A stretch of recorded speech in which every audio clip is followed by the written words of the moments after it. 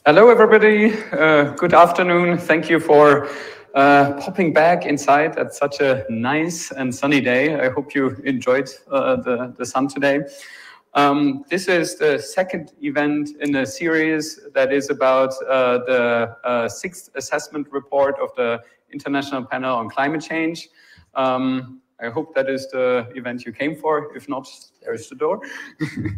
So in terms of background, if you came to the last event that was in October, you have already heard that the IPCC has established that human-induced global warming has reached over 1 degree centigrade and is continuing to rise, demonstrating that climate change is not only a threat in the future, but also right now. The working group 2 of the IPCC has extensively assessed the widespread adverse impacts and related losses and damages to nature and people that we are seeing as a result. So it's all about basically adaptation to climate change, whereas the first one is on the physical basis of climate change. And the third one that I should highlight as well, there will be an event next week about the third one, that is about mitigation. So, but today about adaptation and vulnerabilities. How are people vulnerable to those changes of climate change? How does this vary? How well, poorly are we adapting to current impacts? And how are there limits to what we can adapt to? What might be a simultaneously adaptive and mitigative development approach? And how fast is the window closing for taking such approach? So again, I want to welcome you to this event that is jointly hosted by Oxford Climate Research Network and the Oxford Martin School. We have a distinguished panel of academics here that have taken part in the IPCC Working Group 2 and some that will reflect on those. I want to briefly introduce those. First, we have Lisa Schipper. She will be joining online and run you through the key findings of Working Group 2. She's from the Environmental Social Science. She's an Environmental Social Science Research Fellow at the Environmental Change Institute.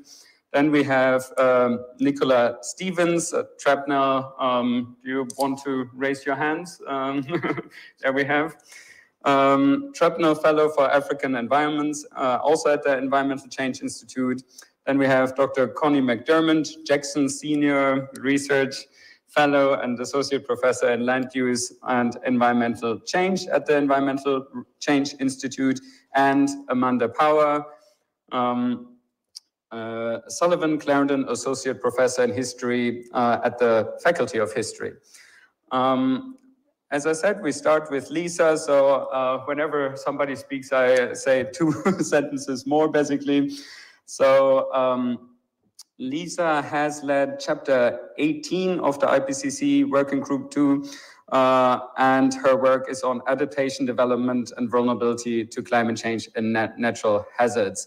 That will be immediately followed by a couple of more slides by Nicola, and Nicola has worked in African ecosystems and has a particular interest in grass ecosystems like savannas.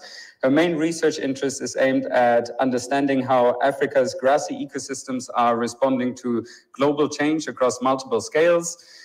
She has recently participated as well in the IPCC 6th assessment report as a lead author in Working Group 2, working on the ecosystems, deserts and desertification, and the Africa chapter. So we'll start with those two, and I hope you take a good note of it because we come back to extensive Q&A at the end. So Lisa, the floor is yours. Thank you, Marco, and thank you both to both organizers for inviting us. And I realize that you cannot see me, but you can see my slides. So I wish I could say that I could see you, but actually I also can only see my slides. But I'm very happy that you're there, whoever you are in the audience, and hopefully there'll be some questions and a chance to engage later. So I'm going to give a very quick overview, not just of the report, but also just a little bit of a background on IPCC and what it is and why it is, because I think it's important to be aware of this. I should say I have now given probably 20 talks on this report at this point, and I find that it has still huge, rich and exciting content that I'm really kind of only selecting the things that are mostly relevant to me. So obviously I work on adaptation and work on human development, and therefore Nicola's coming after me is going to speak about the ecosystems I mentioned. So we've divided it up a little bit that way. So next slide, please. So for those who don't know, I think it's important to recognize we're now in the 6th assessment cycle of the IPCC, so the Intergovernmental Panel on Climate Change. It was set up in 1988 because scientists were recognizing that something was happening with the climate. And it was the World Meteorological Organization and the UN Environment Program that set it up together. And it was really a catalyst for getting the governments around the world to decide that we need to have some kind of policy mechanism to be able to address climate change. So the first assessment report came in 1990, and following year, governments began the negotiations on what eventually is now the UN Framework Convention on Climate Change, which entered into force in 1994. So this is sort of an interesting, for those who are interested in kind of how science policy processes work, this is really where the science came first and led to the policy being designed. And in these following years, there is kind of, you can see how different reports have led to different policy outcomes. But importantly, the Paris Agreement that specifies that countries should stay below 1.5 or 2 degrees, actually, there was not any kind of sort of scientific basis for that from the IPCC at that point. And so they requested the Intergovernmental Panel on Climate Change to do this special report on 1.5 that came out in 2018. I'm mentioning this report in particular because it is also part of this 6th assessment report cycle, but also because it has some significant implications for the adaptation findings that we have later. Next slide, please. So the IPCC is not a research body. We, as IPCC authors, donate generously our time, our family's time, everything that we have for more than 3 years to write these reports. And the purpose is to assess the knowledge, the state of knowledge, to give the governments a sense of what actually do we know about climate change. And in our case, in the working group 2, we're looking at impacts, adaptation, and vulnerability specifically. So it's really important because you should know we don't get paid, we don't, and we're not doing research. Next slide, please. The other part of the IPCC process that's really critical is this review. It's a very transparent, well, relatively transparent process in the sense that while the report itself is essentially secret to the general public until it's released, there are multiple times during the development of this report that it goes out for peer review. So we have expert review, we have then also government review. That means by the time we get to the end, we have a sense as authors of what are the kinds of issues that governments don't really like, and what are the kinds of issues that seem to really, where they're really looking for more information. And the final phase, what we do is we put together a summary for policymakers, and that is the document. It's the shorter document. That is a document that then gets negotiated with governments over the course of 2 weeks. So these underlying chapters where Nicola and I were part of are not the ones that go for negotiation. Those chapters are already finished by the time we get to that point. Next slide, please. So as I said, it's not research, but the other thing that's really critical is that we have to stay policy neutral. We can't be policy prescriptive. And we're really trying to get a mix of genders, of disciplines, of nationalities and voices into these reports, which is why it's great that Amanda is here today, because maybe she should hopefully reflect a little bit on different disciplines and perspectives. But we also have to somehow balance the scientific content with political realities. What are the kinds of things that governments really, really don't like, for instance? What are the kinds of science that they don't like? And of course, there will always be some conflicts of interest, although we, as authors, we say we don't have conflicts of interest. We sign an agreement that we don't have conflicts of interest. So next slide, please. So just briefly, I want to touch on the fact that when we use this phrase IPCC, there are multiple different actors associated with it. So the IPCC can be, it's actually the collection of governments, this intergovernmental panel, right? It's all the governments who are part of this. So they're essentially the clients, but it's also the secretariat based in Geneva at the WMO office. It's also sometimes the technical support units that support each of the working groups. You can sometimes hear people talk about the IPCC, the chair of the IPCC, or the vice chairs.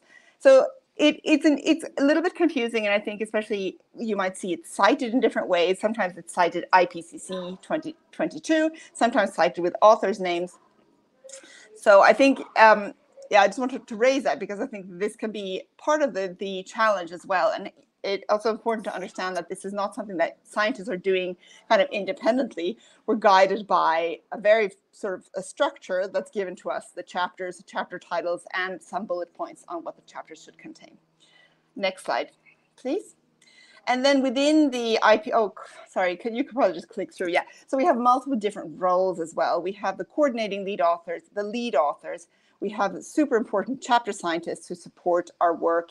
We have review editors, and then we have contributing authors who are not nominated by governments, but they're people that we bring in to help support kind of gaps, knowledge gaps. Okay, next, please. So here is just a picture of course, here we have an IPCC report done in the middle of a pandemic. So most of the meetings were held like this on Zoom, endless hours of Zoom. And to some extent, I think this has impacted the report, maybe both in a positive and a negative way. It certainly impacted our lives in a negative way because there's just no end to the amount of Zooms you can have. So I think that's an important dimension as well. All right, next slide, please. So this particular report here, the Working Group 2 report, we had 270 authors from 67 countries. Of these, we were not 50-50% developing and developed countries, but we're getting better. It's 43% developing country authors, 57% developed country authors, still imbalanced. We're also getting somewhat better on the gender balance, but there's still only 41% women and 59% men. But Working Group 2 is much better than the other two working groups. I think Working Group 1 is the worst.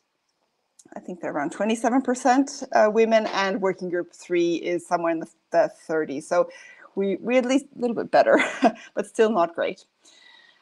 We looked at, well, we cited more than 34,000 scientific papers. We looked obviously at a lot more because there were things we didn't cite in the end. And we received 62,418 review comments over the course of the 3 years. So that means it has been robustly and thoroughly reviewed. But the key thing, and I didn't point this out, but that big arrow in the middle of the history of IPCC also shows that the quantity of knowledge now is absolutely unbelievably huge. The number of papers that are available, especially on adaptation, has grown so tremendously. And this has had impacts also on the work and the output. I might comment on that later. Okay, next slide, please. So now to get into kind of the essence of this report. And the punchline, if you want, is that the scientific evidence is unequivocal. Climate change is a threat to human well-being and the health of the planet. We pretty much knew this. Working Group 1, the science basis, has already talked about this. But here comes kind of the crucial part for Working Group 2. Any further delay in concerted global action will miss the brief, rapidly closing window to secure a livable and sustainable future for all. And those two words are really important, for all. Because it really is, I think this window of opportunity may be bigger if we're talking about for some. But since since the Sustainable Development Goals state very clearly that we are trying to get sustainable development for everybody, for all, that window of opportunity is really, really quickly shrinking. So the report, next slide, please. So the report obviously talks about the impact. It talks about the fact that global warming has caused dangers and widespread disruption in nature. And next slide, please.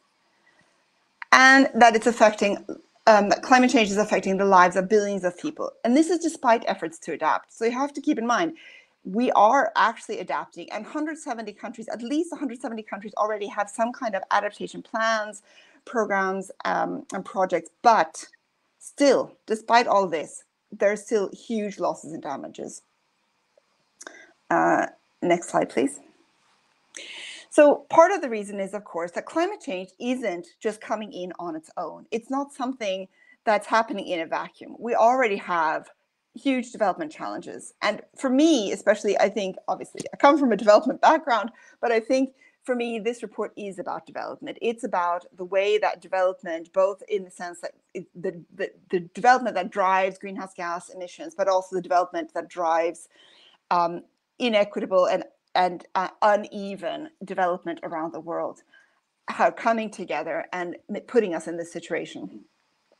Because we already have people who have limited access to water, sanitation, and health services around the world. We have many people all over the place who have climate-sensitive livelihoods. And of course, for generations and generations, farmers, for instance, have been exposed to risk, and they know how to manage the risk. But it's now with a combination of that risk and this new risk imposed by climate change that they no longer really know how to deal with it. We have high levels of poverty. We have weak leadership. We have a lack of funding. This is a huge issue, lack of funding, not just for development, lack of funding for all sorts of things. Lack of funding for research on climate change. And then there's a lack of accountability and trust in government. And all of these things come together. And then with climate change on top of that, it becomes very, very difficult. Next slide, please. So here's the thing that really matters for this report. And this is why I think the Sixth Assessment Report, Working Group 2, stands out differently from the previous Working Group 2 reports. We now know, because of the 1.5 report, there's a huge amount of research done that looked at specifically adaptation in the context of temperature. Previously, as an adaptation researcher, we really didn't think about climate, the temperature increase that much, and particularly didn't think of it as in relation to maybe creating problems or barriers for being able to adapt. But now we see very, very clearly that not only does every small increase in warming result in increased risk, but it also results in limits to our ability to adapt. Next, please. So as I said, action on adaptation has increased, but the progress is so uneven, and we're just not adapting fast enough. So consequently, we now sort of have this position where we understand that adaptation and mitigation must be inherently linked, and that in order to be able to adapt, we also have to bring the temperature down. Next, please. The challenge is, of course, one about climate justice, that there are increasing gaps between adaptation action taken and what's needed, but these gaps are particularly the largest among the lower income populations, and this is where it's expected to grow, these gaps. Okay, so next slide. There is sort of the silver lining to this, if any, is that we know now what are the options that we can take to reduce the risks to people and nature. We don't know everything, but we know so much that we really have no reason not to act any longer. In particular, next slide, please. What we know is that nature offers significant untapped potential. And when we say that is because we see that, for instance, agroforestry offers inroads for climate resilient development. And here, this is a Nigerian rubber farmer who's diversifying his business with food crops, fruit trees, and bees. So by combining these kinds of efforts, kind of a nexus approach, there's actually a higher chance that we avoid maladaptation and other kinds of problems. Next, please. But as I've already alluded to, there are these limits to adaptation, and these limits to adaptation are significant.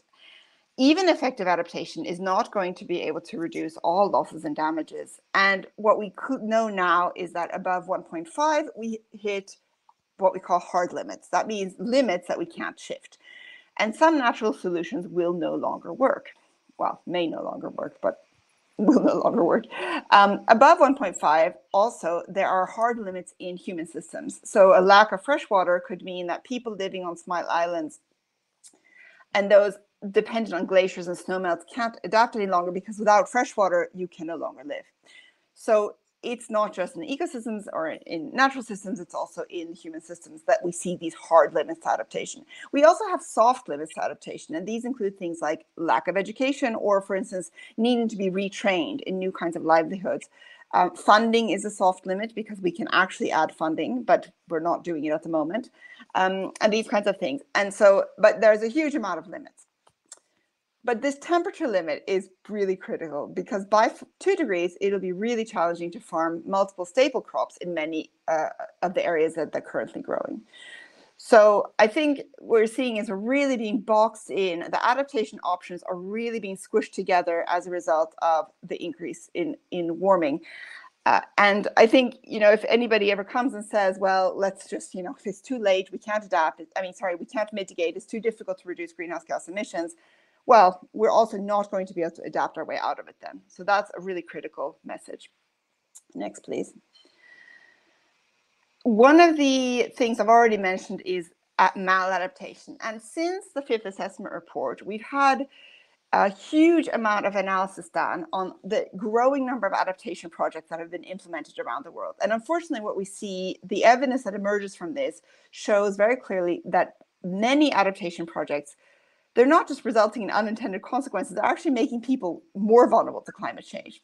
And this is a huge problem. This is something that we really need to worry about. And this is, the photo on the left is showing that engineering and kind of systems, engineering approaches to adaptation have a higher risk of locking people into a pathway that isn't actually going to help them adapt or actually may make them more vulnerable. On the right is showing a kind of an ecosystem-based type of approach to adaptation to flood management. One of the key issues is that, of course, the disadvantaged people are the most likely to be affected by maladaptation. Now, that's usually because they are marginalized and they don't get a say in planning adaptation projects. And research has shown that those are the kinds of things that lead to maladaptation. Okay, next slide. So what the report shows is that to avoid these mounting losses, urgent action is required. And at the same time, it's essential to make rapid, deep cuts in greenhouse gas emissions to keep the maximum number of adaptation options open. I just want to emphasize that one of the things that we know about maladaptation is that we need better planning to avoid maladaptation. Better planning means more consultations, more careful discussions, a better understanding of the context of vulnerability. That, of course, will take time. We also have on the other side saying pressure, pressure, we need to act urgently. So this is a huge conundrum and we really need to figure out how to address this. So my final slide is the next one, which is about the need to accelerate adaptation. So, sorry, could you please click? Thanks. So yeah, so obviously political commitment and follow through across all levels of government is fundamental because even though there are multiple different actors who need to act, governments absolutely have to lead the way. Institutional frameworks need to have clear goals. They need to have priorities that define responsibilities. And responsibility in some ways is kind of the elephant in the room. That's where we really need to look. Who is going to do all of these things? We need to enhance knowledge of impacts and risks to be able to improve responses. And this is, again, understanding exactly who's being affected, being careful, understanding the vulnerability context. We also need much better monitoring and evaluation of adaptation measures. And I should say learning processes that help us understand what exactly is going on, what goes wrong, so that we can feed that learning back into the next time we design projects. And then finally, we need much more inclusive governance that prioritizes equity and justice and direct participation, not just representative or performative participation.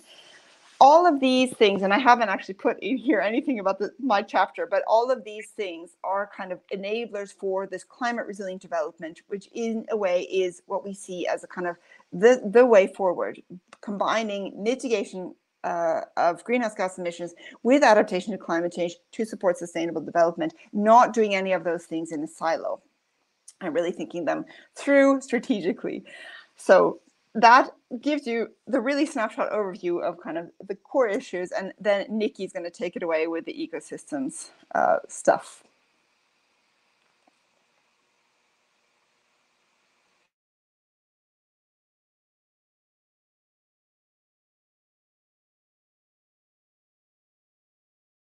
my voice, so if you can't hear me, stick up a hand and I'll try again. So I'm going to be talking about the ecosystem impacts, and I'm going to give a little bit, I'm going to dive in a little bit more deeper about some of the ecosystem impacts, because they're really fascinating and really interesting. So the first thing I wanted to make the point is that many people are going to be affected directly by climate change, and the estimate is 3.3 to 3.6 billion people are going to live in a climate change hotspot. That means they're really vulnerable to climate change. And that means that these people are directly going to be impacted by climate change through risk, direct impacts or food insecurity. But there's an additional component that we really need to think about, is how the ecosystems are going to be changing.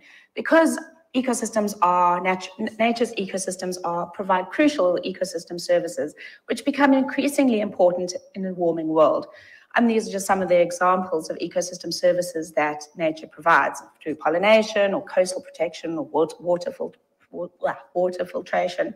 And often the people who are most at risk rely on these ecosystem services as an important buffer for poverty. So it's really important to understand how these things are going to be changing into the future. I'm presenting some of the key results from the ecosystems chapter. And the first result that I'm talking about is how much animal and plant ranges have changed, and timing of like biological events, the phenology has changed and physiology has changed. And we actually understand this from previous reports. We knew, and we continue to know, that changing plant and animal ranges and physiology and phenology is occurring. What is new in this report is that we know now that strong trends have been observed on every continent. Since the last report, now up to 12,000 species have been assessed, and that they show changes in their distribution or phenology that are consistent with climate change. Importantly, of those 12,000, 4,000 species have been assessed whether these changes are actually driven by climate change. And when they've been assessed, the answer is that climate change, particularly increases in the frequency and severity of extreme events, have driven change. And this fundamental shift in species ranges is beginning to alter communities. But again, this is something that we've known from previous reports. This report continues to confirm this without a doubt. I thought this would be an interesting and sad segue, but there have been 3 climate change-related extinction events or near-extinction events that have been documented. There's the one of the cloud forest golden toad. It went extinct after successive extreme droughts. There's an example of the subspecies of this ringtail possum, which disappeared after heat waves in 2005. And extensive censuses in 2009 only found 2 individuals, so it's near extinct. And the bramble K mosaic-tailed rat was actually the first species that they have officially declared as a climate change-related extinction, where it lived in a little island near the Great Barrier Reef, and these climate change-induced storm surges have essentially removed the population. There's also this consistent pressure of climate change in the chytrid fungus, which is really pushing the many reptile species to the edge. In general, climate hazards outside the range in which species are adapted is occurring on all continents and continues to be a severe threat. So all of this means that biodiversity loss is a significant problem, and the projections are that at 1.5 we're going to have significant biodiversity loss. And if we let warming to continue unabated, it's going to be very severe. And talk of individual species and the biodiversity impacts have been fairly well assessed and are frequently discussed. And we do understand very clearly that biodiversity loss is an imminent threat. Something that we really also need to think about, which compounds biodiversity loss and biodiversity threats, is how ecosystems themselves are fundamentally being impacted. And this is also a topic that's always been in all the reports, but I feel like this AR6 really highlights just how extreme these changes have been. Ecosystems are changing in their structure, function, and distribution. And this is a map where we've plotted all observed changes in the distribution of plant functional types. So that means that you see more trees in grassy systems, or you see more grasses in deserts, for example.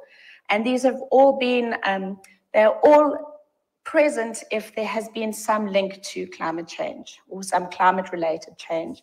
And the general idea is that the biomes seem to be reorganizing themselves in a way, but you're getting this fundamental shift in the structure of biomes, and that you're getting a lot of rainforest is expanding into grassy ecosystems. Grassy ecosystems, tropical and temperate, are becoming much more woody. So this is not nature healing itself, just by the way. But these grassy ecosystems are being lost due to the increased woody cover across many of these areas. We're also getting things like grasses moving into desert margins. Many of them are invasive grasses, which means that you get fires. You're getting these novel fire regimes in areas that never burnt before. Anyway, so you are just getting this complete restructuring of our ecosystems, which is actually, this obviously has a fundamental impact on the biodiversity, which we haven't even begun to link. I thought I would also just give you a quick run round of what some of the major biome impacts are. I've summarized this grossly, so I'm probably not doing it in good justice. But in summary, the tundras have been, the assessment from AR6, this is sort of the recent assessment. Some of this was already found in AR5, but what the AR6 concludes is that there is definitely earlier snowmelt and permafrost thawing, and this is changing the hydrology and nutrient cycling of systems in the tundra. Boreal forest, without a doubt, is expanding into the tundra, and woody shrubs are encroaching within the tundra, and there's a large increase in number of fires. The Mediterranean, sorry, I didn't put them naturally matching biomes, but anyway, Mediterranean type ecosystems like the chaparral and fynbos are experiencing increased drought dramatically. There's increased fire activity. These are often the sites where you see these mega fires, which are having severe impact and loss of life. They're often in the Mediterranean type ecosystems. There are climate change linked declines in biodiversity. This is interacting with climate change and fire. There's increased tree mortality in these systems, and these are essentially non-grassy systems, and you're noticing an increase in grass dominance in these areas. Boreal forests, one of the major findings is that there is significant expansion of the boreal forest into the tundra biome. There's also very high tree mortality associated with drought, increased fire, and beetle infestations. The tropical forests, are showing expansion into savannas across all biomes, so Africa, Asia, and South America. There's clear expansion of forests into savannas. You are noticing there's some forest biomass increase, but the biomass increase is slowing. There's also been a shift in species composition towards more arid-adapted species, and the trees have shorter residence times. Basically, they live less long. And there's this climate change associated degradation with warming and increased fire and drought, which is also feeding back to these areas. Temperate forests are very much like the boreal forests, except there's this tendency for a shift towards deciduous species. This is the one impact that we're seeming to be observing. It hasn't been, I wouldn't say it's one of our low confidence statements, but it does seem to be the shift towards more deciduous species at the expense of evergreen species. There's high mortality linked to drought, increased fire, and pest outbreaks, much like the boreal systems and many forests. Grasslands and savannas, I'm referring to tropical and temperate grasslands here. There is widespread greening, which is often associated with increased leaf area, and there's extensive woody encroachment and associated loss of ecosystem function and biodiversity of grass-loving, light-loving species. There's expansion of trees into grasslands, and there's this trend which we're also beginning to understand is changing grass productivity. And deserts and shrublands, again, there's also this increased greening, which is driven by increased leaf area and woody cover, and also in some cases increased grass biomass or productivity at the interface of deserts. In many countries, in North America, this has been shown very clearly that there's increased alien grass invasion, and the spread of grasses into these systems also results in novel fire regimes. So also there are quite a few biodiversity hotspots which suddenly are being burnt, which never were burnt. I think it gives some of the succulent Karoo in Southern Africa. So all of these are comprehensively explained in the ecosystems chapter. So if you want to know more about it, I really haven't done it justice, but these are not only are we experiencing these biodiversity impacts, but we are experiencing significant changes in this ecosystem structure and function. And this is just really compounds the ecosystem, the impacts on biodiversity and ecosystem services that we're experiencing in these areas. This is a summary. Also, this is one of the burning ember diagrams from the chapter 2, which highlights key risks to terrestrial and freshwater ecosystems. And biodiversity loss is a key risk that has been observed. Structural change is something that's been observed, and it's probably the most extreme because we're already seeing extensive structural change. And we're not relying on projections anymore, we're just relying on observations. Extensive tree mortality, particularly in forests, and that map that I showed you previously highlights it quite clearly. There's a lot of tree mortality in forests. There's an increase in wildfire. Not everywhere, but in some places you've got this increase in fire intensity, and you're getting a shift towards more intensive crown fires, which are having significant ecosystem impacts and loss of livelihoods and losses and damages. And there's also this tendency towards carbon loss. So permafrost melting, your tropical rainforests having shorter residence time. So there's this tendency for our carbon sink to be eroding over time. So the one other interesting message, which also brings into question what do we do next, is we've been very successful at projecting ecosystem changes. If we look at the projections from the third assessment report, actually the ecosystem projections that we made then, that the authors made then, were pretty good. The trends were quite good. They got some things wrong, but some of the general trends were pretty good.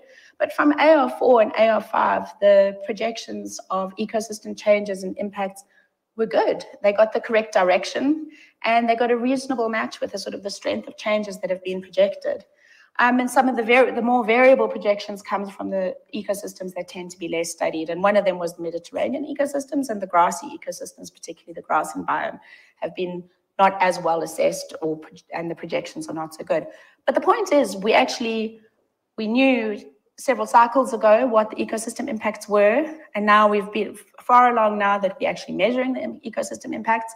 And what we can say is that we actually have a fairly good confidence in what projections are into the future. So we know what they are. We really should be doing something about it. We shouldn't be surprised. There's still some unknowns about how changing biodiversity and changing ecosystems feed back to the Earth system. But for the most part, we understand what some of these changes are going to be. So we can't say we don't know. So we're given that. The next point is there are some options that we can do to reduce the risks to people and nature. And because I'm talking about ecosystems, there are options to do adaptation for ecosystems to reduce the climate change impact on ecosystems, and this often involves clicks type conservation actions, which means you increase the protected areas, you increase assisted adaptation, assisted migration, and then there's the idea that you increase protected areas and connectivity. And then some people suggest 30 to 50% of the earth protected is a viable option. I think that's quite controversial and something worth discussing also. But certainly we need to enhance our ability for our ecosystems to adapt, because certainly the ecosystems have a really important role in helping adapt, mitigate, and benefit people under climate change. This is falls under this ecosystem-based adaptation, also falls under the framework of nature-based solutions. And through conservation, protection, and restoration of ecosystems, we can enhance the adaptive capacity of ecosystems. We can also enhance mitigation potential. But we have to manage ecosystems themselves to adapt to climate change. Of course, this is only possible if we've got financing to do this. And this allows us, the other thing is, if we're going to go this route, what we do need to do is actually improve on our ability to quantify nature's contribution to adaptation. And we talk about it glibly and we say that this is a huge possibility, but we actually need to quantify it a little bit more, which I think is a gap. But of course, there are limits. And I think this is also something very important. We tend to speak, now we've summarized the IPCC report quite broadly and we've given you a global picture, but it's really important to note that not all ecosystems are the same. Some have really nice mechanisms to respond to climate change. You can manage with manipulating fire and herbivory, for example. where you have other systems that are sitting at their climate edge where you don't have as many options to manage for these changes. But it's important to know that not all of these systems respond the same, and local knowledge is key.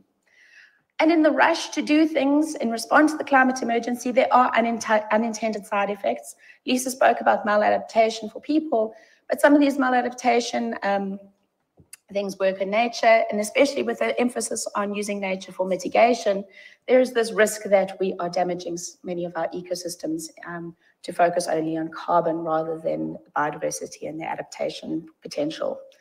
And again, adaptation and mitigation capacity changes with warming. So as Lisa mentioned, there are limits to this. And again, increasing extreme events and significant losses cannot be avoided. And nature has a role, but it's not foolproof.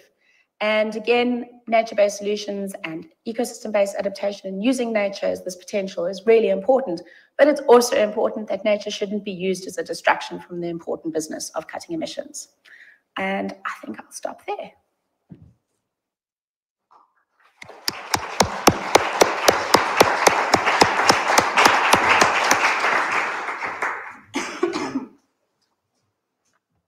Thanks a lot. Next up, we have reactions to basically the latest findings from the IPCC report. First by Amanda Power. Amanda Power is a Sullivan Clarendon Associate Professor in Medieval History and the Oxford Faculty of History. She has been involved in developing new approaches to historical study that speak to the concerns of climate and environmental crises. In particular, she focuses on the work that humanities disciplines can do to help bring about and support societal transformations. She is currently working on a monograph called Medieval Histories of the Anthropocene. She co-convenes the Climate Crisis Thinking in the Humanities and Social Sciences Network based in Torch and the Oxford Martin School. Amanda, the floor is yours.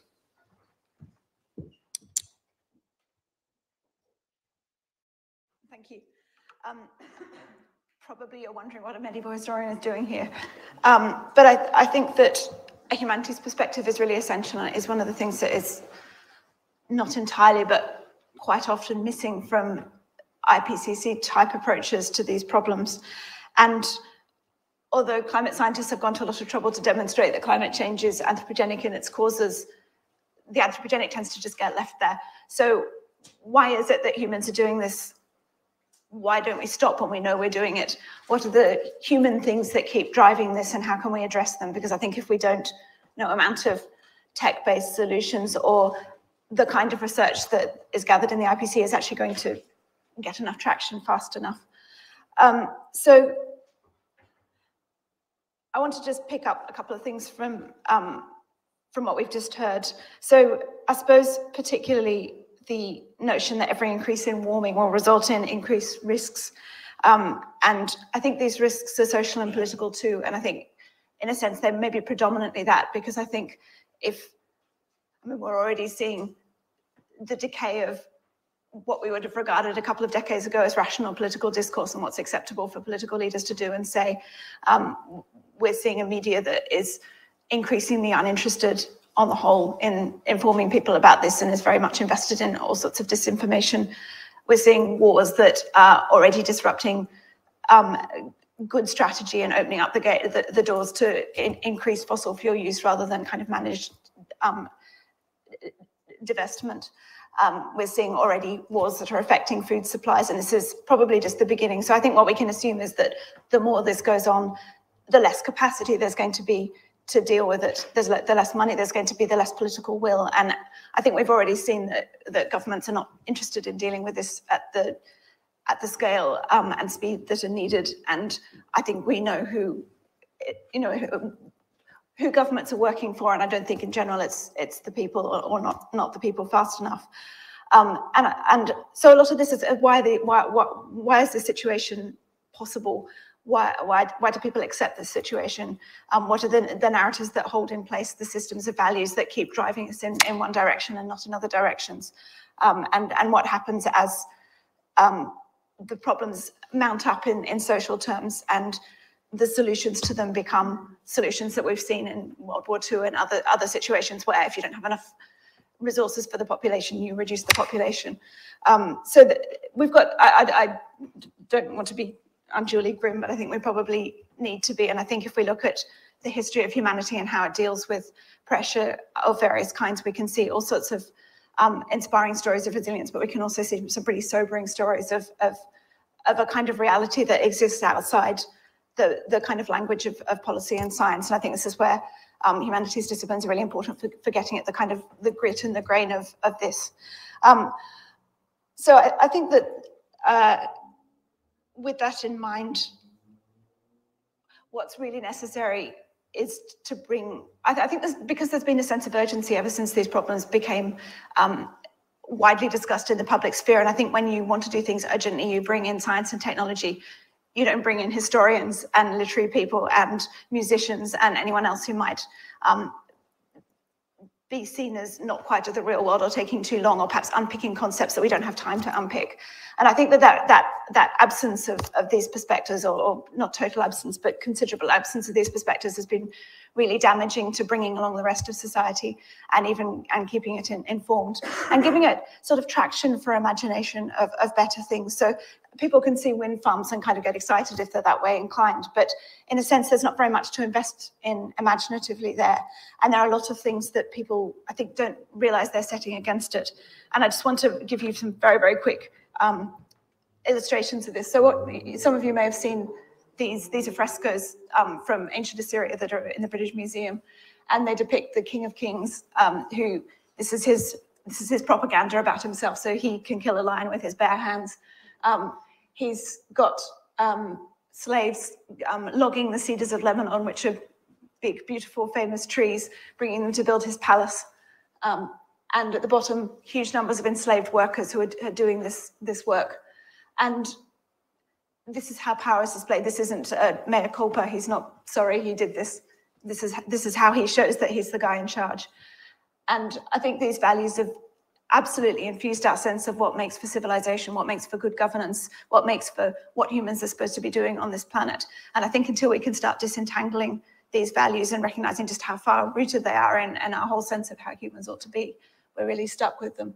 And lest anyone doubts the power of ideas, just one quick medieval example. So when people were being, as particular kinds of power expanded in Europe during the post-Roman period, one of the recurring metaphors was that the Christian missionaries would come in. All the pagan people were deeply involved in their local ecosystems. They worshipped springs, they worshipped rocks, they worshipped trees. Their identity was connected with their local environments and the kind of protection and maintenance of local environments and the kind of essence of life in those ecosystems. The Christian missionaries would come in, they cut down the trees. This would break the tie between the local population and its environment, and people would turn to Christianity. They'd start focusing their attention on salvation and on the centralizing church, and the meaning of human life became to go to heaven, which of course lies outside the planet and not in investment in human life and human futures. And again, this isn't people saying, I'm sorry for cutting down the tree and destroying your relationships with it. This is boasting. This is the great triumph. This is the thing that built Europe. And Boniface there is often considered the father of Europe amongst early medievalists because he did these things. And the kind of rationality of cutting down trees for development persists, the HS2 being one example. And then just finding to show how these ideas connect very brutally with reality. So these are stories about saints that I've been illustrating, but what we have here is the idea that every time you set up a monastery, the monks go into the wilderness, they cut down the trees and they make the land productive, and they bring in settlers, and the forests are cleared, the marshes are drained, and you have productive landscapes that are producing surpluses to support elite lifestyles. So you move from the first one to the second one, which I think is quite bleak, even though this is meant to be a beautiful picture of an ordered landscape. Really interesting. I mean, there are endless pieces of research that show this, but this is just the one I've picked. So this is of a forest in Poland where a religious order moved in and did exactly that. And you can see, this is a peak core sample, you can see the rapid transformation of the type of forest within a space of just a few years. So what they said they were doing, they were in fact doing. And this was forest that had been this is pollen mostly, pretty stable for a very long time before this happened, and then suddenly it's erratic, it's an anthropogenic environment in a way it hadn't been before. So the point of this is really just to show how central how you think is to what happens to environments. And I mean, I guess we know this, but I think that these sorts of things, if you put them in the form of stories and histories, I think this is how we begin to get people to change. And this does take time, but I think the more we don't do it, the more we're left with just trying to communicate through scientific data, which we know it doesn't communicate, it hasn't been communicating. So I think if we have, I think a lot of what needs to be done needs to be substituted with, needs to be supplemented with really important cultural interventions. And this can't just be the translation of scientific findings into accessible terms by humanities people who know how to do that. It's got to be a really thorough overhaul of kind of a profound sense of how humans work and how they should be operating in landscapes and telling the histories differently, particularly progress narratives. So I think most people assume that human advance is over time is progress, and that there's a kind of general direction of travel, and that looks like development. Development is the word for this thing that we've been doing to the environment that's resulted in the Anthropocene, that's resulted in climate change, that's resulted in disasters to biodiversity. We need to question these terms quite powerfully and unpick those ways of thinking.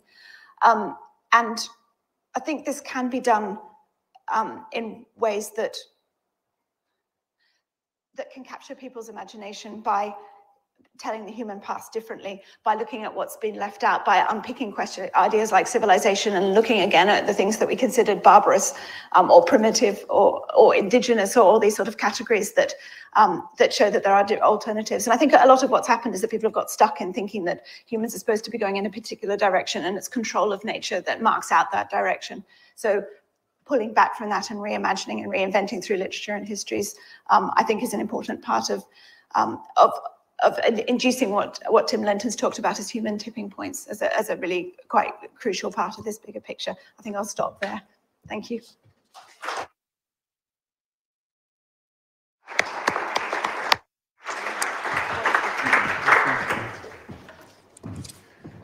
Thank you for this fascinating talk.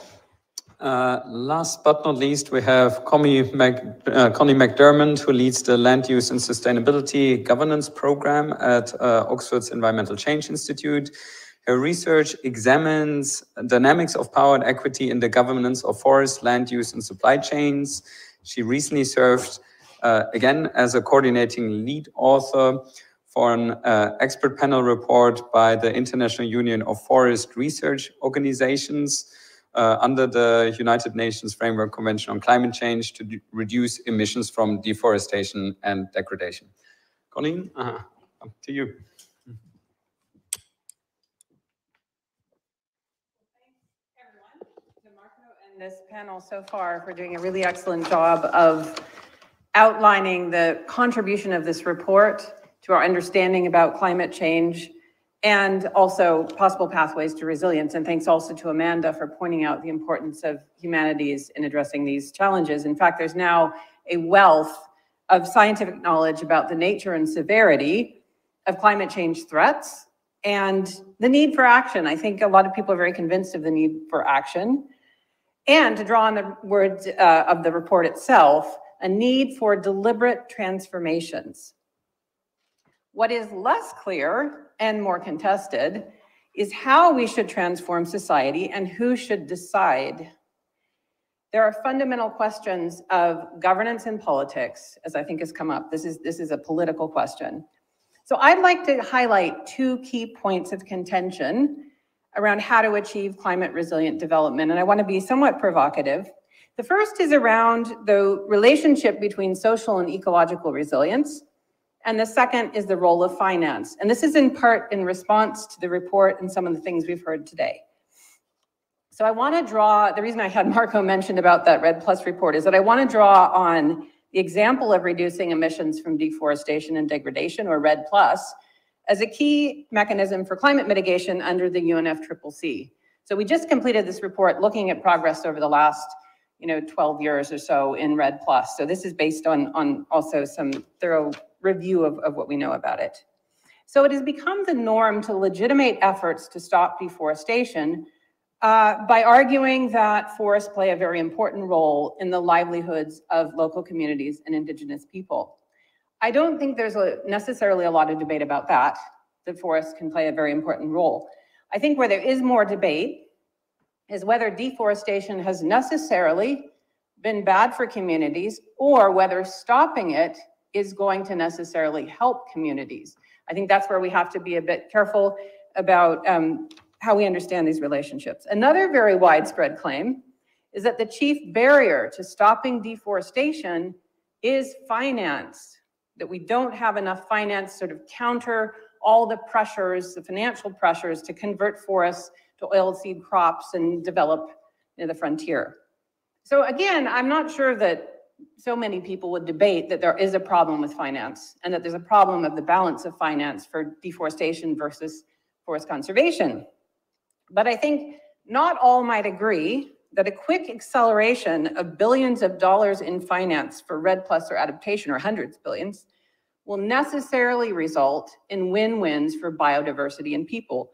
So I think the case of REDD+ provides some really good evidence to test these sorts of claims.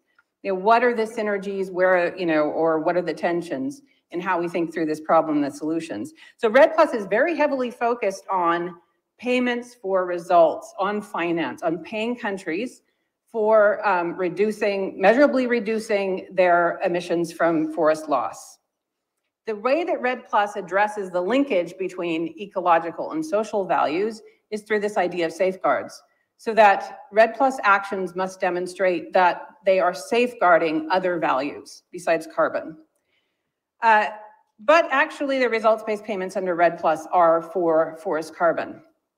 So under the UNFCCC Green Climate Fund, for example, countries have already been receiving REDD+ results-based payments now. There's something like 17 countries that have been gotten to the results-based phase of REDD+, reporting to UNFCCC, and we started to see payments for results. How are safeguards being addressed? Well, these countries must report that they've addressed their safeguards. There is no assessment of the performance of the safeguards. There hasn't been thus far. So the money basically goes for carbon.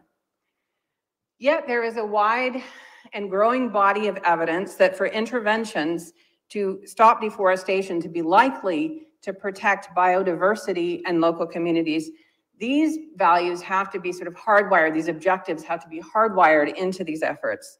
And there has to be strong ownership and ongoing engagement of local actors, well, really of actors in multiple scales. When this hasn't happened, then this has undermined efforts to slow deforestation and at the same time tended to reinforce inexisting inequalities in the distribution of power and profits from forest and land management. It's tended to reinforce these inequalities in part because so often local communities on forest frontiers lack legal rights and protections to protect their rights. So fortunately, though, there is a wide range of actions that can be taken that do not require large sums of international finance.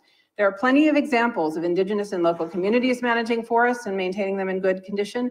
And there's examples of national and local governments taking positive action, or even responsible companies, all without the need for carbon payments.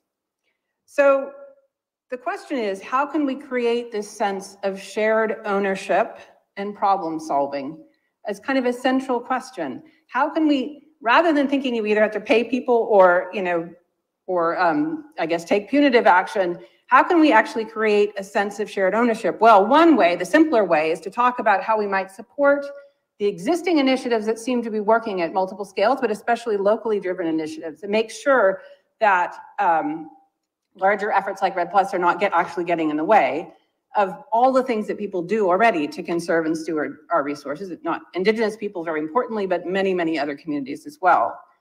But also, and another more challenging task that actually this IPCC report we're talking about calls for, is to transform our governance and financial systems to better distribute power, profits, and capacities for climate resilient development. And arguably, until we can do that, until we can actually transform our systems, can we really expect any sort of radical transformation of the situation we're facing today that's so well covered in this report? Thank you.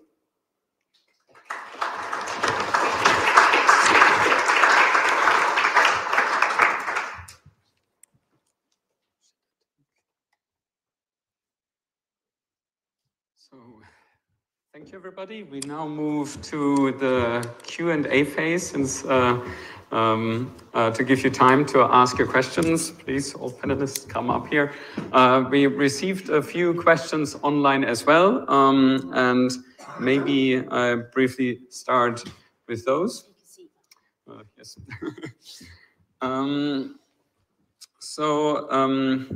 Ian Cable asks, as we struggle to adapt to increasingly inhospitable climate extremes, how likely do you think it is that we use solar radiation management technologies, such as sulfate aerosol injection, to buy us time and cool the Earth as we continue to cut emissions? Who would like to address this?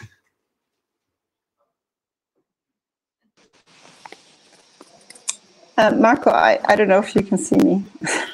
Yeah, we can see you now. Please go ahead to react to this question. Well, I did put a bit of a response already in the web thing, but I think the critical thing with these kinds of technologies is that maybe they would work. But I think the key thing is, what I want to underscore is that what we're talking about here is not that, you know, everything is fine, then climate change comes on top of it, and we only need to address climate change. No, actually, we really need a new development paradigm. We're not moving in the right direction, because not only is development causing the greenhouse gas emissions that we're fighting, but it's also the cause of the vulnerability to climate change. I mean, it's the development processes, the resource extraction, the colonialism, and all these things that are actually making people vulnerable to climate change. So we're creating the problem ourselves, then we're adding to it. And I think that if we suggest that these kinds of approaches, these technological approaches, are the solution, what I worry about is that we then park the idea of actually trying to transform our development paradigms, and then we still have these same issues, and we're still going to have all these people who remain, or even are going towards more difficult lives, and whose well-being is certainly not something that at the level that we want to see. So I think this is what my contribution to this, because I fear very much about these approaches for that reason. Then there's all the kind of potentially adverse consequences of them, but it's really the sort of, you know, the mindset, the shift. I think as Connie was talking about, as Amanda was also talking about, like, how do we need to rethink what we're doing as well. Thank you. Yeah, I think that came out nicely in the contributions earlier as well. Is there maybe something you would like to add in terms of what kind of sort of change in mindset, what practical change in mindset would actually be needed? You mentioned financial markets, you mentioned the role of religion before that was implicated basically in negative changes, but how can a new sort of narrative look like that would actually contribute to moving somewhere else? I think in a sort of fundamental sense, it seems that there's so much emphasis on people at a sort of international, far removed level, whether it's Oxford University or whether it's, you know, sitting in Bonn or New York or wherever you are, thinking, oh, okay, you know, how are we going to solve this problem? People out there are doing the wrong thing. How can we get them to do something different, whether it's paying them or having more regulations or import bans and, you know, and things like this for deforestation risk commodities. And actually, I mean, I think the hopeful thing is there is so much, you know, grassroots activity or different kinds of networked activities trying to address climate change, so much momentum from the people, and it's not being given serious enough attention or even really being studied very well. I had one student I worked with who looked at this Interfaith Climate and Environment Network, which was very hard to study because it was a network. It wasn't UNFCCC, which everybody gets rewarded for looking at. And it was actually very hard for her to do her study on this topic. And people weren't as interested as you think they would be, but actually this is a fascinating network that involves all these different, you know, sort of NGOs and nonprofits in different places in Asia and Africa and some in the Americas as well, you know, sort of horizontally learning from different things they were trying out. So I think there's just a lot of good things going on. And I think we as a research community too need to just open our minds a bit more about this. Maybe the humanities can help too. And not just think that it's these, I think these formal processes are important. I mean, I think I'm not sort of oh, let's get rid of the United Nations necessarily. I don't know, I'm not gonna weigh in on that. They're important dialogues, but they're not necessarily gonna get us where we need to go with that. We just need so much more than that to open that solution space a lot broader. Amanda.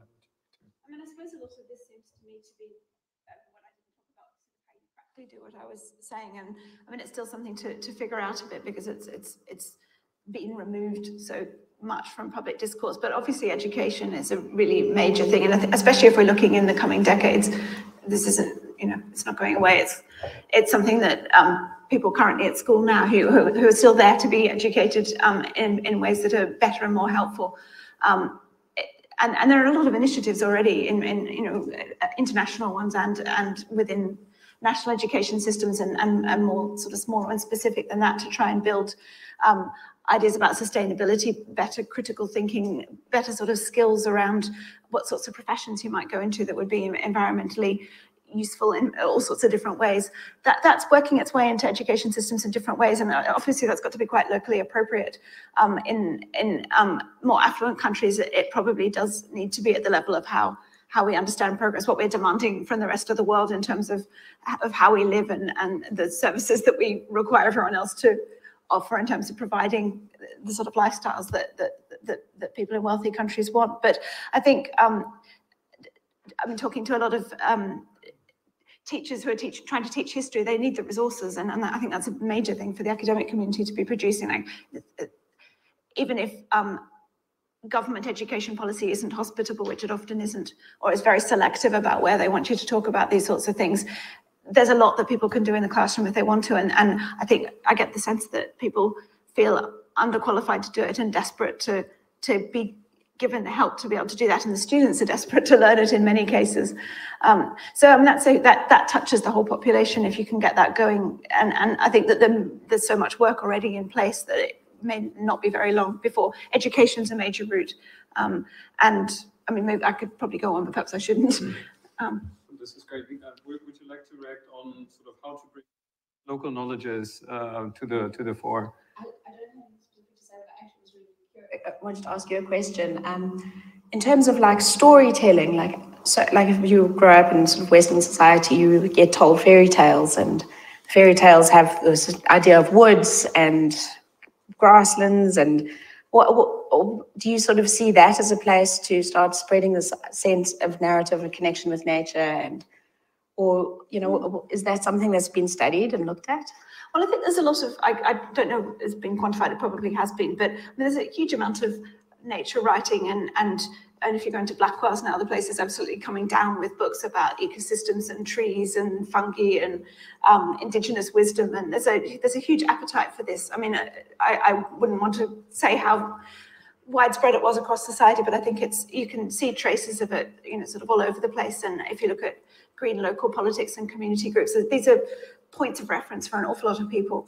And I think that climate fiction of various kinds, dystopian fiction films that don't look up, film that probably everyone's aware of on Netflix, is, you know, that's got different conversations starting. There are a lot of places where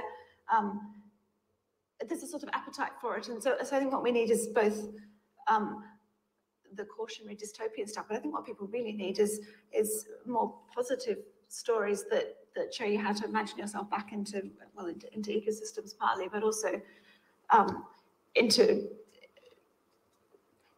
different possibilities for living. And I think that's a very rich source of material, and it's being generated hugely at the moment. Let's take some questions. Okay, I think the hand over there was first. Do we have the mic? Over there. Thanks for the presentation. It's really interesting. And this strikes me in this context as this really fundamental injustice of this trajectory. And I just wondered kind of behind this thing of role potentially the legal system can play in questions of culpability and of rights as well in addressing this issue. Who would like to address this one? That's a really tricky question because, I was involved actually in another report that was looking at SDG 16 and the rule of law and the role of governance and everything in addressing sustainable development. And I think we have to be really careful in how we approach that, because I think the idea of the legal system being helpful in protecting rights is an ideal that societies may aspire to, but it's not necessarily how it works everywhere. And so in the context of forests and forest governance, there's been a major trend to sort of equate the issue of deforestation with illegality. And this has had some sometimes very perverse effects, because in many developing countries, communities lack rights to forest resources. So they can't legally access resources. So in the case of Ghana is a great example where, a native tree that a farmer has left to grow, allowed to grow on their own farm, they have no rights to, but the government can legally come in, and have a forest or timber company come and cut that tree and take it away and sell it to the EU because it's legal. So I think this focus on legality as a way of trying to, strengthen rights in developing or anywhere can be a tricky one, because it's sort of relying on the system itself to protect people's rights. So I think we also have to think more broadly about governance and other forms of governance and recognize traditional and customary systems, et cetera, in thinking about rights and law. So, I mean, I think that's kind of getting at your question. I think, yes, it's a very important issue to think about rights, but we also be really careful about how we frame it. And some of the current framings are dangerous in terms of what they might do unintentionally or otherwise. Okay, let's get back to questions. Miles has a question, I think. I have a question which maybe a little unfair, because it straddles working groups, but a lot of the really interesting questions do. So we'll talk about the working group 3 report next week, but in it, there's the statement, the global economic benefit of limiting warming to 2 degrees is expected to exceed the cost of mitigation in most of the assessed literature with the words of that effect. Notably, that's 2 degrees. The thought that doesn't go up there is 1.5 degrees, of course.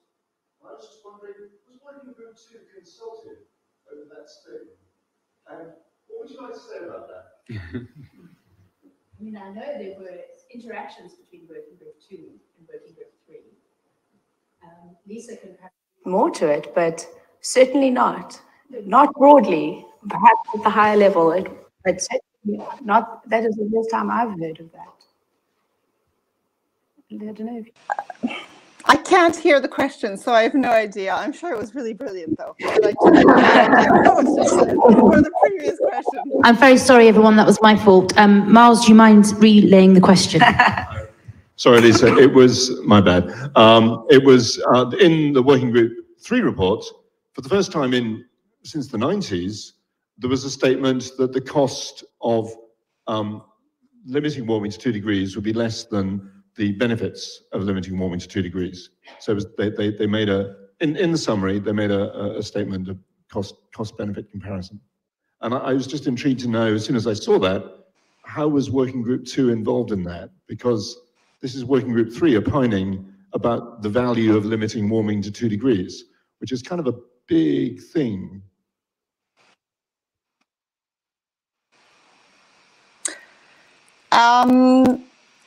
Well, the interactions between the working groups have over time become much better, and we were much more engaged with each other this time than in previous, at least the 2 reports that I've been involved in before. Having said that, though, that statement, as far as I know, that was not something that we were necessarily involved in. But I just wanted to point out that I think from the perspective of funding for adaptation and financing for adaptation specifically, the numbers are all over the place. And we have made an effort to try to organize them and to try to figure out sort of what is the best assessment of the cost of adaptation. But ultimately, the conclusion is that it is too difficult to say. One of the things that we were able to say is that the 100 billion that was promised for adaptation is not unlikely to be sufficient. But so just as a relation to the kind of the costing processes, I think challenge with adaptation is, of course, we're really hard to assess progress and to know exactly when we're doing the right thing. And I think that has implications. Somebody had put in the chat or in one of the question in the Q&A about sort of why isn't there more effort for adaptation? I think part of it is that governments are hesitant to invest lots of money in adaptation because it's really hard to see exactly where the money is going. So anyway, that gives a partial answer, but yeah, I can't, I'm not sure exactly if there were people involved. I doubt it though.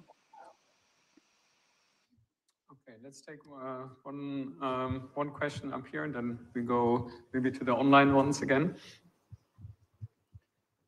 I should also say to the people who think about leaving, there is a reception afterwards, so it's worth it sticking around. I'm John Huffmeyer. I'm with the Center for Mutual and Co-owned Business here on campus. So I come at things from a finance perspective, but I'm very sympathetic to the notion that human behavior has to change and that we have to do everything we can through the means that you've discussed.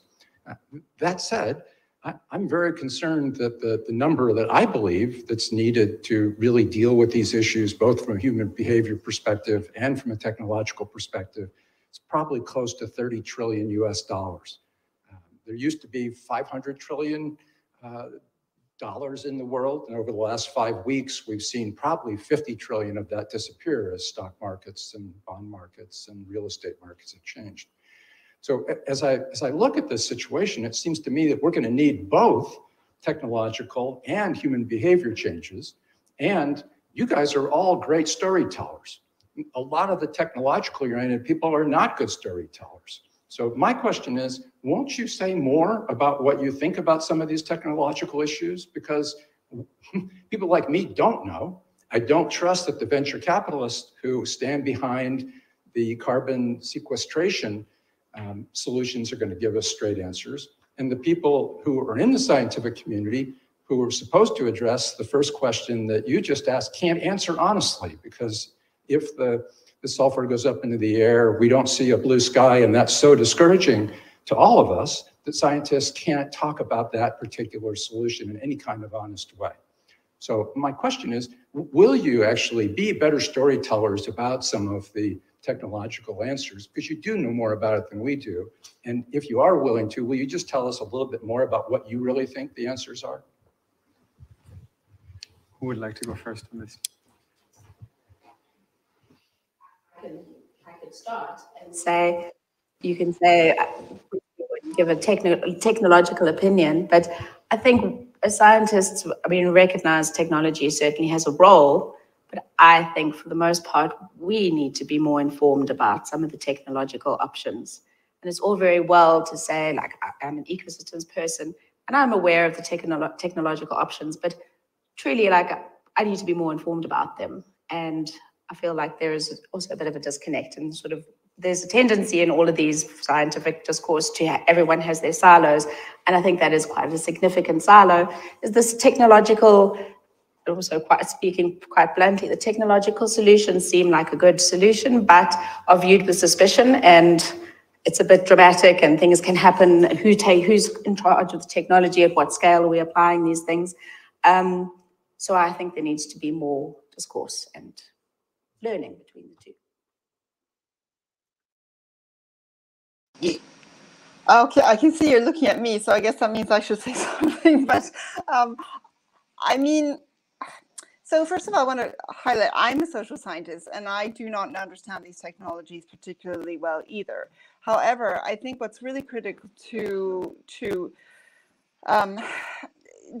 one important conclusion that is in the poverty chapter 8 of the Working Group 2 report, underscores that technology transfer, for instance, technology can be another way to divide people and increase inequalities. And that's because only certain people might have access to them and benefit from them. And as we know, by almost every single strategy, there tend to be externalities, and there will be somebody somewhere who's going to lose on it. It might be the ecosystems, it might be the people, it might be the village next door or down the road or whatever. But I also think that it's not, I mean, again, I just want to underscore, I really think that, you know, if you think that technology can address things like racism, then maybe there is something there. But I honestly think that, you know, these are the core issues that are at the heart here. Why is there, I mean, as Archbishop Desmond Tutu talked about, adaptation apartheid, why are some countries getting more funding for adaptation than others? There is not just about kind of, it's not just a technical problem or solution. There are much more fundamental issues about kind of human philosophy, about human kind of understanding of the world, and the dominance of certain development paradigms over others, and the kind of trampling on others. So I mean, I think it's obviously, if I were there, we would have a longer discussion later. But I think that there's a bigger issue. And IC technology is only one slice of the solution. This issue comes back in the online questions here as well. For example, Amber asked, do you see indigenous knowledge and methods for sustainability being incorporated in adaptation and recognition of adaptation limits? If so, how? Mia says, there has been a growing debate on how rewilding can be introduced as a contemporary nature-based climate solution. Do you think it has the scope to be implemented on a global scale when the definition of rewilding is so broad and complex? Could this be a new way to integrate biodiversity restoration and climate action? Maybe you can briefly react to those. And maybe one additional thing that seems to pop up as well is this kind of dichotomy between trying to bring up local knowledge whilst operating in sort of the global economic system that was brought up also by this question. I wonder, it might be also helpful to talk about what are the forces that sort of bringing up local knowledge and integrating that at the level that it at least is on par with technological solutions. What are the actors that are placed against this? How are those narratives shaped that don't allow this to come up? Because from what came out from your contributions was that there is really a mismatch in terms of what is being done at the local level and what some policymakers discuss somewhere. And something that sort of goes through my mind is might there be also a gender aspect, right? I mean, very often those technical solutions, engineer solutions are championed by men. Very often more local indigenous knowledge solutions are championed by women. Is there also a gender power imbalance that might need to be discussed there? Maybe first reactions to, again, nature-based solutions and indigenous knowledge, and maybe this conflict of how do we get more of that maybe into mainstream discussion. I can start. And I think there's fantastic opportunities that we can learn and in terms of indigenous knowledge or any particular nature-based solution, but again, it becomes the scale mismatch and like we can talk about all the complexities and I can give you the most nuanced answer, but at the end of the day, we summarized this whole report at a global scale and we have to give a few lines of information to people. So there is this tendency to take a potential solution, scale it up and say it works really well, where you lose all of the local nuance. I'll use rewilding as an example. Rewilding can be a fantastic opportunity for people to connect with nature. You can have increased the adaptive capacity of the land. You can potentially get increased carbon mitigation. You increase biodiversity, you restore ecosystem processes, can have potential climate feedbacks, all great. But also, if you look at this at some of the scales, like some people don't want rewilding. And if you say, okay, rewilding's worked beautifully, we've done this lovely rewilding project, and we're going to do it in Oxford, and everyone's very happy, and all the tourists come and look at the buffalo or whatever's hanging around Oxford. And then you go to a place in Africa and you say, okay, now we're going to rewild this area, and we're going to put some elephants, and we're going to put some lions, and this is great, this has worked so well. And the local community are like, we don't want elephants because they're going to come raid our crops and they're going to stand on us. So please keep this to yourselves. So again, it's the scale mismatch that we are talking a global problem. We're seeking global solutions. And it's very difficult to scale this down to the local level while, we make these recommendations, but how does it impact people locally? And again, it does become a local problem and a local solution. I don't know how you address the scale mismatch, but it is a fundamental problem when we're talking about this topic, is that we are always talking at the global scale. And then we throw some nice language and we talk about indigenous communities, indigenous rights and local knowledge and what's people doing at the local scale, but that seldom translates, that story seldom translates all the way down. So I think that some of the answer lies with sort of broad, widespread education and empowerment for people to take these things into their own hands and feed it up the scales. Let me just Briefly for me, I think one of the drivers of all this is globalization and global thinking on the global scale. And I think one of the things that's very striking about the way that I guess capitalism's used the planet is that it's very comfortable with sacrifice zones. It's sort of okay if one bit of the planet suffers so that other people can be enriched. And at this point, the entire planet is a kind of acceptable sacrifice zone. It's not really clear that anywhere in particular is being protected, and nor should perhaps any particular place be protected if it comes at the cost of everywhere else. And I think that a lot of the ways of thinking that are causing this are possibly thinking in planetary terms. So it may be that what we need to be tackling is this sort of the drivers in thinking in global terms away from the local. So it's possible that I'm not hugely enthusiastic about the concept of solutions, but that dealing with it has to be kind of on multiple local regional levels, as sort of works because especially if we're thinking in humanities terms, the way that people think and the stories they tell are different from community to community, and what has traction, even in one part of one town might not have traction in another part of that town. I mean, it's got to, if people are going to really buy in, if everyone's going to, or most people are going to, or enough people are going to, it's got to be happening locally. There are kind of concerns about kind of global finance, global flows of goods. If we're kind of up against it in all sorts of ways, going to be needing to share resources globally. But I wonder whether some of these mismatches are actually the problem, and thinking about it in slightly different ways is going to be crucial for addressing it. Yeah, I mean, I just add to that knowledge development context, and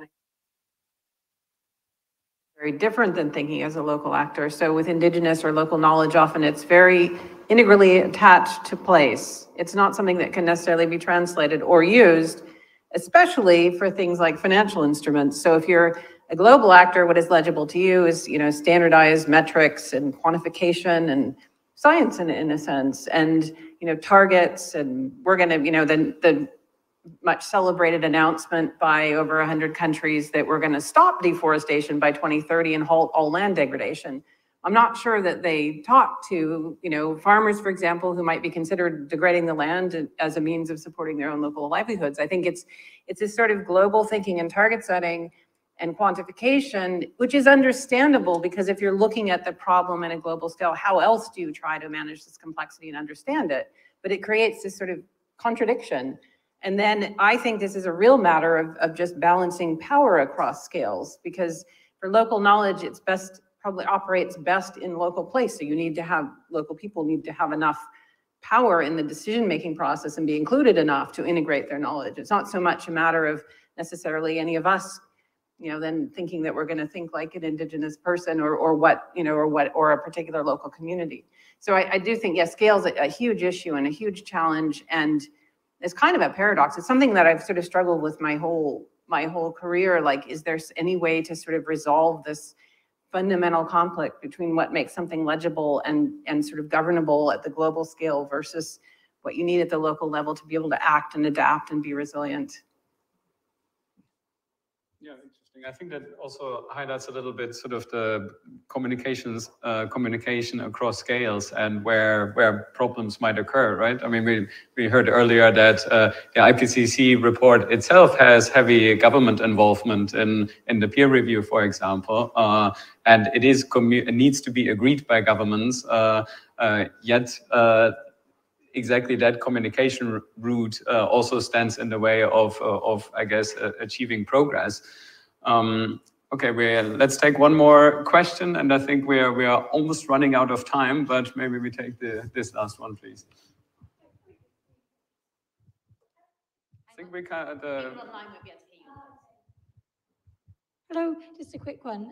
I just really found I'm sorry, I can't remember your name, the lady in the middle, but I found it really fascinating hearing about kind of the role of anthropology within this. I was just wondering, is there involvement for psychology around kind of collective trauma and how the trauma we're all experiencing in a big global scale, and how that might be affecting the way we're reacting and why we're not reacting and how we're digesting kind of what we're going through? Yeah, I would think absolutely, and I think that it's. I mean, I didn't mention psychology. I probably should have done a lot of kind of trying to understand how people think and reflecting on what this is doing and the kind of paralysis and the reasons for it. There's obviously power and political dimensions to this, which I've focused on myself, but there are also, I suppose, kind of mourning and fear and all sorts of other elements of this that I suppose have to be talked about more frankly in particular ways. And a kind of accessible emotional repertoire needs to be on offer, away from kind of just rationality or some of the language that is used to talk about these things more formally. I saw Lisa nodding vigorously. I don't know whether you want to comment on this. I just wanted to say that the Working Group 2 report for the first time also looks at, in the context of health impacts, also the impacts on mental health. So actually, it's what you're describing is exactly that. We're seeing a huge amount of new research done looking at what is climate change doing to people, trauma, anxiety, and so on. And it's so much, in fact, that it's part of the work that's been assessed. So you can look in chapter 7 on that, and you'll find some more on that. But it's obviously a huge growing field also in terms of what are the psychological barriers for inaction. Why is it simply the case that we're not acting? And if I could just comment quickly, because I think one of the things that I've been thinking about a lot recently is I've mentioned this window of opportunity that's closing. And I think it's understandable that we might consider that to be, related to greenhouse gas emission reduction and also the opportunities for adaptation. But actually, I also think that one of the windows of opportunity, and this is, of course, I'm just saying this of my own opinion and from my experiences now, but I think one of the windows of opportunity that's closing is the fact that we're starting to become, to normalize human suffering to the point where we are no longer really that seems to be one of the drivers of inaction. And I think that's part of this sort of other issue around the psychology of that climate change is bringing. So that's just sort of an observation. And can I just take advantage of this moment, because I want to mention that there is a really exciting event on Thursday that's going to be online that UCL is running that's looking at whether we need the IPCC. So if anybody's interested in that part of it, that event, I guess you can email me or find me online, and I'll let you know more about that event. Closing point. I want to highlight one more time that next week will also be a discussion with the working group 3 authors of the IPCC. So that's on mitigation, both from Oxford academics and outside of Oxford academics. So if you're interested in that, please come. Trinity College, 12:30, starting at 1. Yes? Okay, perfect. Please stick around. There is reception. I guess one thing that came up in all the presentations discussion is the need to listen, to discuss, to stay open for all kinds of knowledge from individuals. So please be merry and have a good talk. Thank you very much.